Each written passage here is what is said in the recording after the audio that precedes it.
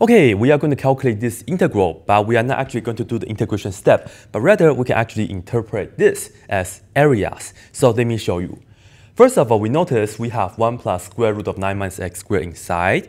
And when we have an integral of a sum, it's actually the same as the sum of these two integrals that I will put down for you. So let me write this down. This is the same as saying integrating from -3 to 0 of 1, and you close that, the dx right here. That's the first integral. And then you add it with the next one, which you go from -3 to 0 as well.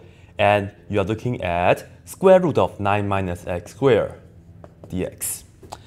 Okay, if you want to just work this out by hand, you can find the antiderivative of 1 pretty easily. Fine. But it's not so easy anymore to find the antiderivative for square root of 9 minus x squared. You will have to study calculus 2, what we call the trig substitution for that. But anyway, this is a special case. We can actually look at these two integrals with areas, and you'll see. Right here, remember, when we have an integral, we can see this as finding the area under the curve from this point to that point, right? And this is just 1. That means y is equal to 1. It's a horizontal line. So let me just draw a picture right here. This is my x and y axis, and this is, let's say 1 is right here, okay? This is y equals to 1, and that's this function here.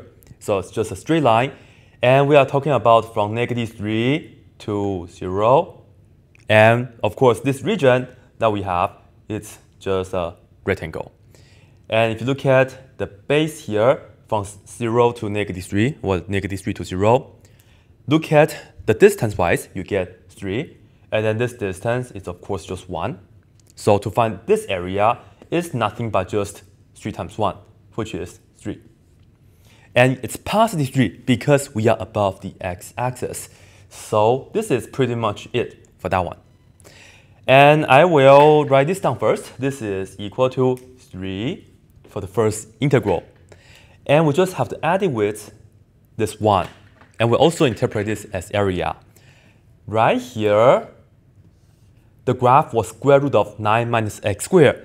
It's actually a circle centered at 0, and the radius is 3. And it's actually just the upper part because you only have the positive square root. So let me draw this for you guys first. Let's say this is my circle, okay?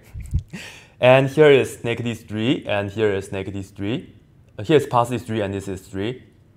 And to see why this is a circle, I can just put this down here for you guys.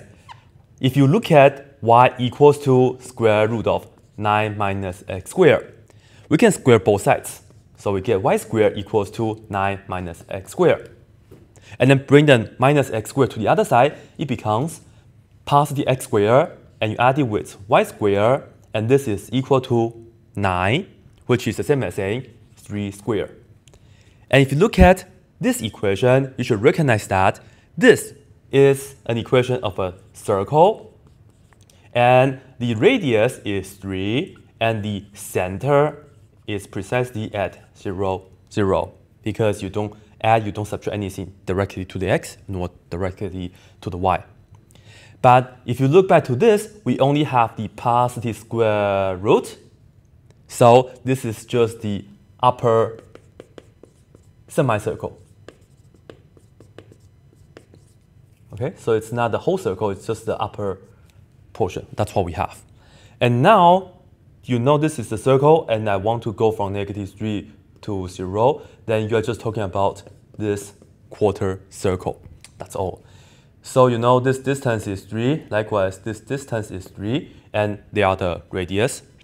So the area of this, of course, you do pi times radius square, and the radius is 3, and you square that. But this will only give you, this will give you the whole circle. You don't want that. You only want a quarter of it. So you divide it by 4. Easy fix. So write this down. 3 squared, which is of course 9.